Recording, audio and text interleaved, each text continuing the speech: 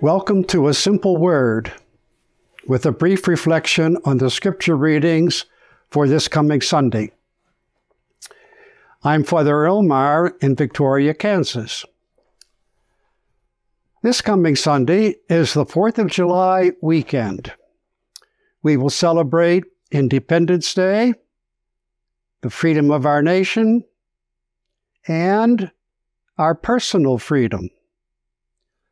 The Gospel reading will remind us that using our freedom to make wise choices is rewarding.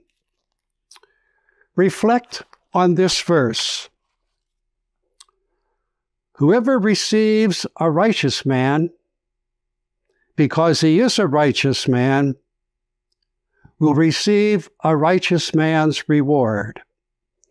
Whoever receives a righteous man, because he is a righteous man, will receive a righteous man's reward.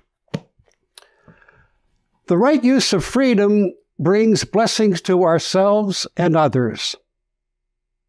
Conversely, the misuse of freedom diminishes the life of the whole community. Violent crime is an obvious illustration. But our own minor offenses harm others as well as ourselves. When Pope John Paul II visited the United States in 1999, he gave a speech that bewildered the secular media. Pope John Paul II said, "The 10 Commandments are the Magna Carta of human freedom.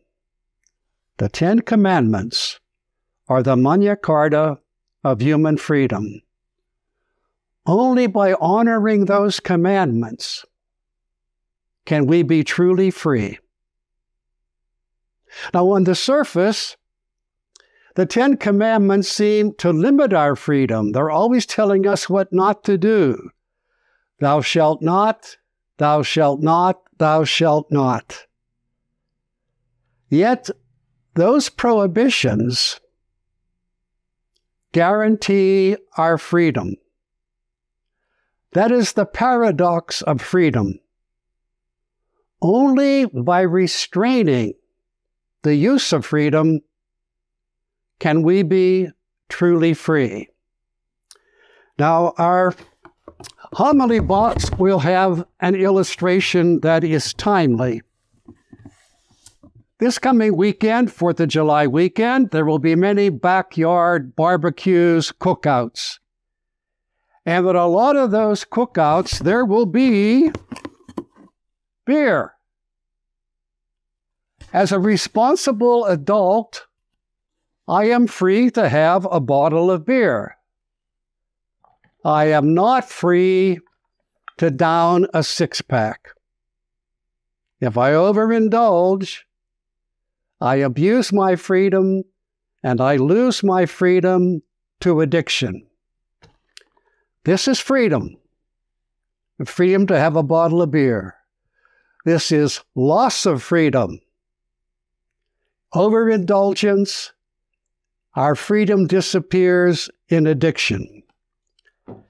There is an old Chinese proverb that is relevant here, and the proverb goes like this. First, the man takes a drink. Then the drink takes a drink. Then the drink takes the man.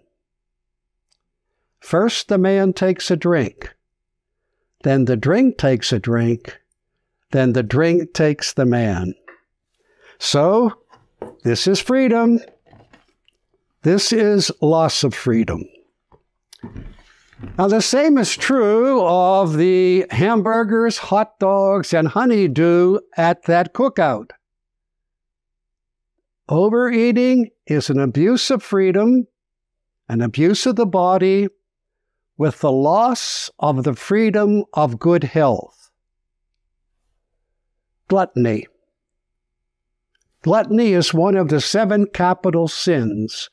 The capital sins are sins that lead to other sins and further loss of freedom. Acting on every fleeting impulse is not freedom, but self-indulgence, which is harmful in the long run. Moderation is a virtue, and virtue requires discipline. The responsible use of freedom is to freely choose the right thing. Today, there are many pro-choice activists who are demanding an absolute right to choose. Well, the freedom to choose is a good thing.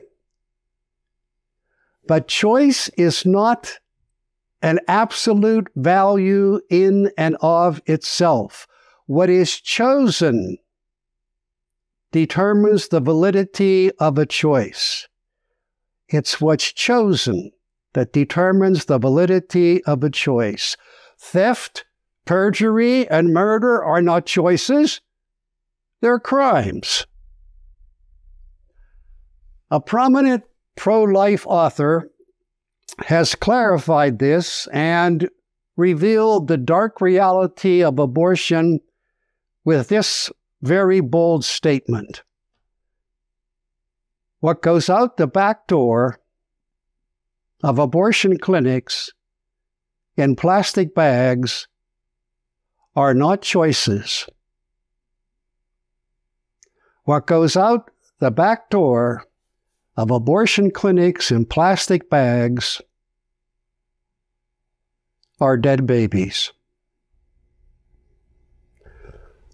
The right to choose, as the right to speak, freedom of speech, is not an absolute, unrestricted right. Freedom is perfected in freely choosing the moral good. Anything less is the path to the slavery of sin. May the Lord bless you with peace.